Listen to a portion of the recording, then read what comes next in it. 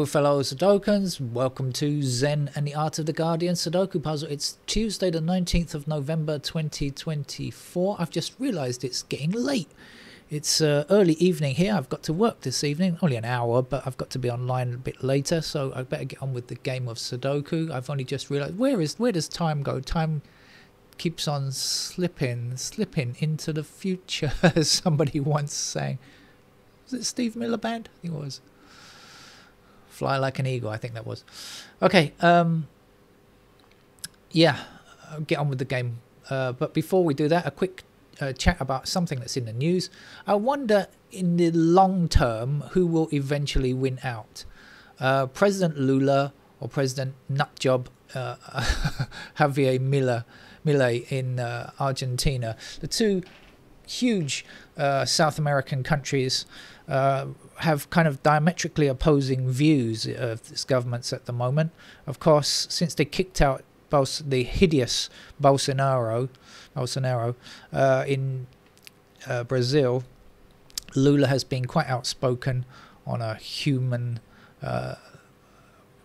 platform, let's say, one that intends to improve the lot of people, and his absolute diametrically opposed counterpart in Argentina, who calls himself an anarcho-capitalist, is dead set against doing anything to improve the lives of people, poor people, I guess, although that's not what he says.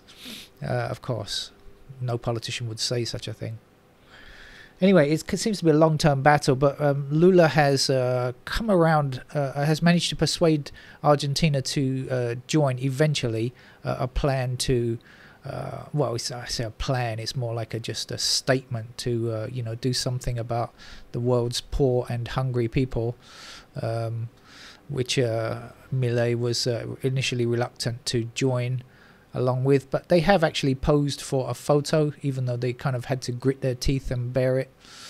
But I just wonder, of course, at the moment, I mean, one of the main reasons that both of those people are in power is because of global rejection of the status quo. Of course, in America, they got rid of the Democrats, the incumbents. In the UK, they got rid of the Tories. Those are kind of opposite kind of things. But you'll notice that they were people who had been incumbents. Same thing in Brazil and in Argentina. They kind of voted for the opposite to what was there. I think this is a kind of desperation on the part of people to try and do something. But what will happen in the longer term, in 5 to 10 years, let's say, in 10 years' time, will Lula's legacy still be in place, or will Milei's policies, have come to fruition and be in place? And I just wonder what's going to happen over the long term. Of course, I hope it's Lula's. That's a personal bias. But I hate to see fascists on the loose. Anyway, let's get on with the game of Sudoku. I did say I'm running out of time, and I haven't even been looking at the grid. So let's start looking now. Okay, I see 8s across and across there and up there. Give myself a first starting digit of an 8. And this is the LA Times. Sometimes this game takes quite a while as well, so I should be getting on with it, shouldn't I?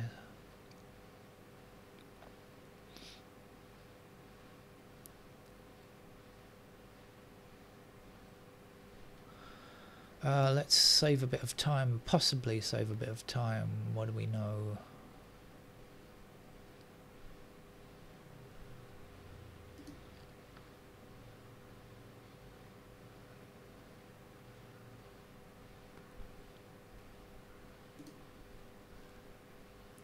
Oh, that's very nice. I love it when 2 digits are consecutive and they make it easier for me to see if I'm going one after the other. We've got 2-3 pair there because of our 2-3 in these columns.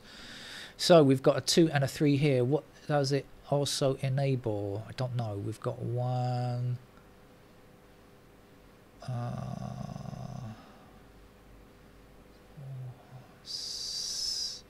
Okay, so 6 across here and across here will give us 6 in that square. Like I said, this is 2 and 3. So we'll have 1. Okay, we've got 1 blocking across here, so 1 must be in one of these squares. Let's just highlight it for you. One of those squares blocking across, one blocking down. There's a 1.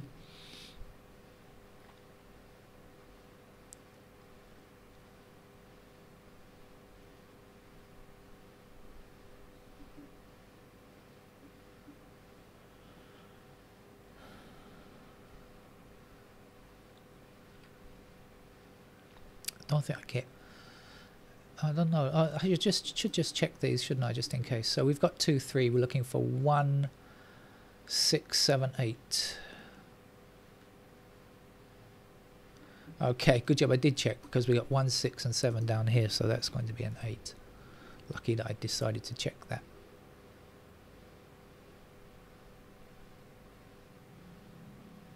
And now we've got 7 and 8 blocking here, so this is a 1, 6 pair there. No, we've got 1 and 6 in different columns up here. Okay, so right, let's work our way around again, shall we?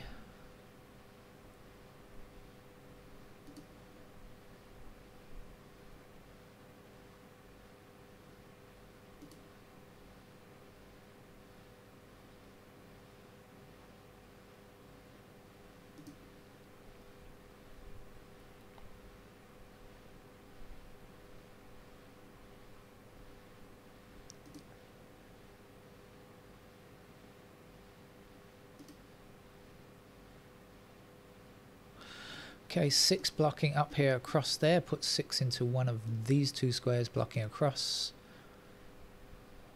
And 6 from down here and down here gives us 6 in that square.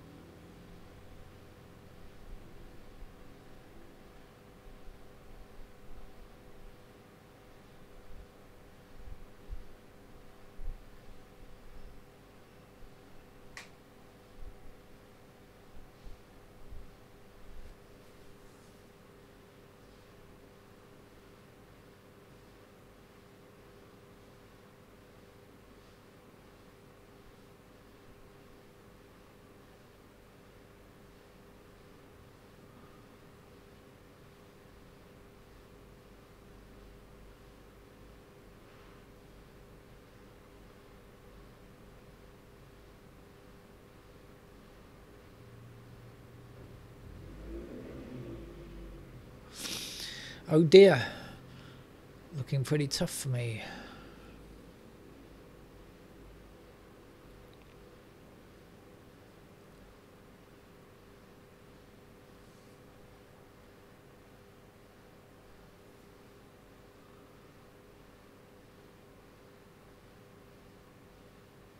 Ah, I should have gone round to the and started again. I've got ones like this.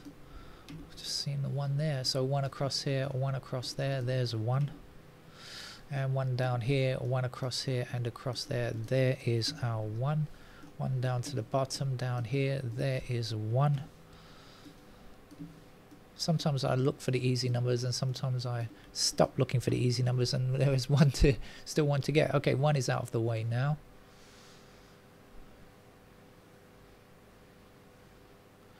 I said this was 2 and 3, didn't I? So this is going to be 4 and 9 in those squares. Looking for 3, 4, 9 over here.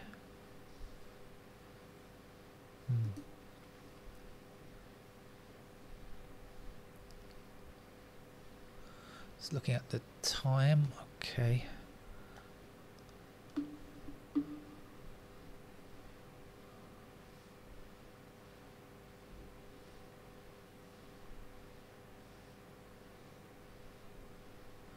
Our 6 blocking down here puts 6 into one of these two squares, blocking up, 6 up here, 6 across there. There's a 6.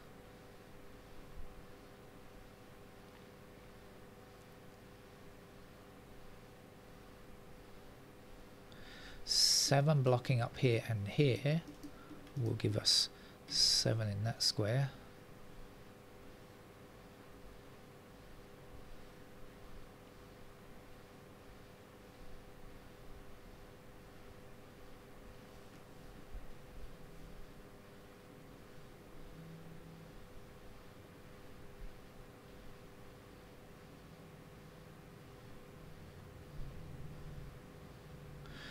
Three and 4 block this square, 3 and 4 block this square, so we must have 3 and 4 in those squares there.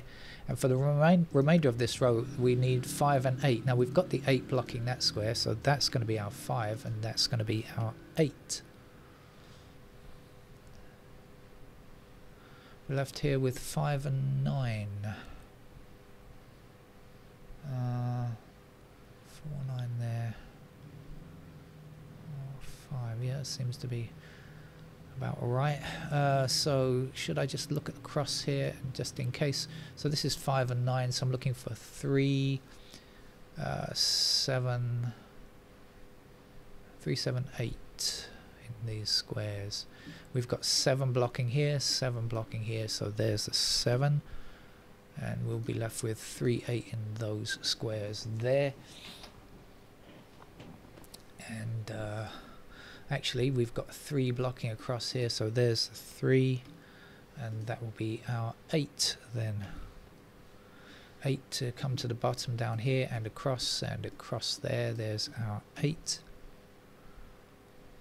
8 blocking up here gives us 8 in this square. The last number here is a 2.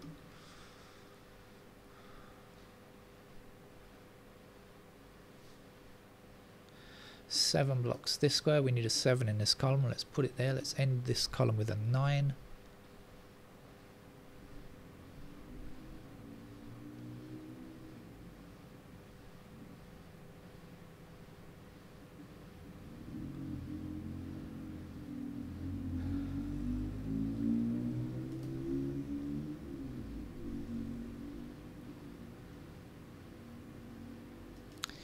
Two down here, and across there.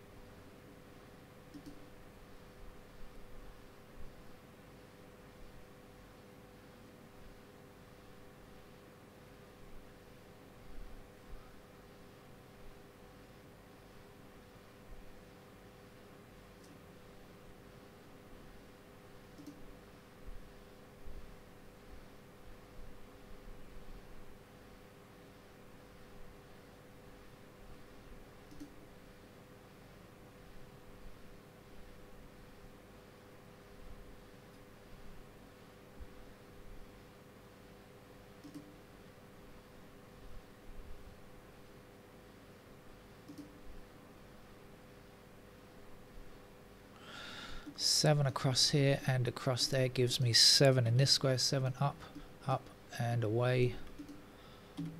7 is finished. 1, 7 and 8 are complete. Let's have a look at the 9s.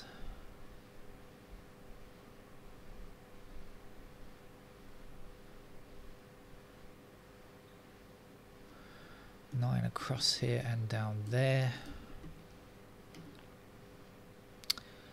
And so now we have 9 blocking this square, and this square. So in this right hand column, there's our 9. 9 across here, there's our 9. If you remember, this was 2 and 3, so this is going to be a 4. And 4 blocking down will give us 4 in this square. We'll be left here with 5 and 6. Any help on 5 or 6? Yes, because 6 blocks across here and down there, that means that's a 6. So this can't be 6, that's a 6 there, that's a 5.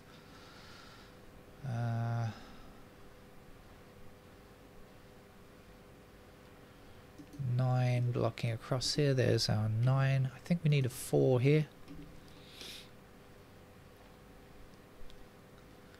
This is what, 2, 5? Can't get those yet. What are we looking for over here? 3, 4, 5. Not much help.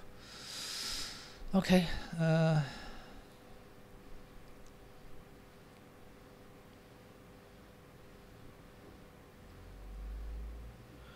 Let's whiz through quickly, see if there's something still nice and easy to be grabbed.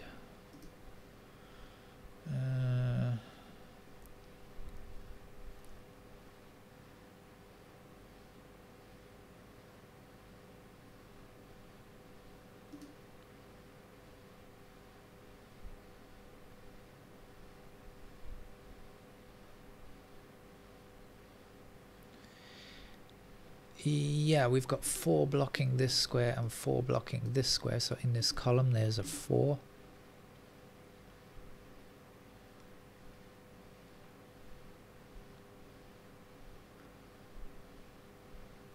Three blocks this square here. In this column we don't yet have a 3. Let's put it in. This is going to be a 5.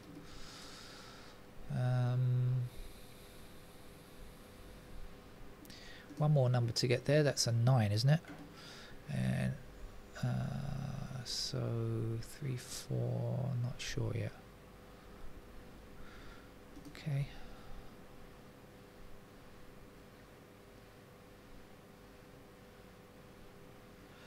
Five blocks this square. We need a 5 in this row. Let's put it there. This has to be 2, I think. This will be 3. 3 across here gives us 3 in that square. Missing digits here are what, 2 and 4. So 4 blocking up there. There's the 4. There's the 2. 2 down here. There's the 2. This is a 5. One more number to go there. What are you? 4. 4 blocking up here puts 4 into that square. This will be a 3. 3 blocking. Oops, 3 blocking to the bottom will give me 3 here. This is a 5. Still need a 5 there. 5 blocks up here. That will be a 5. Last number to get 9. Okay, so at one point I thought it was going to be tough, but just had to see the easy number, and the rest of it was quite straightforward. So nothing too difficult there. Thanks very much for joining me. I'll see you another time. Bye bye.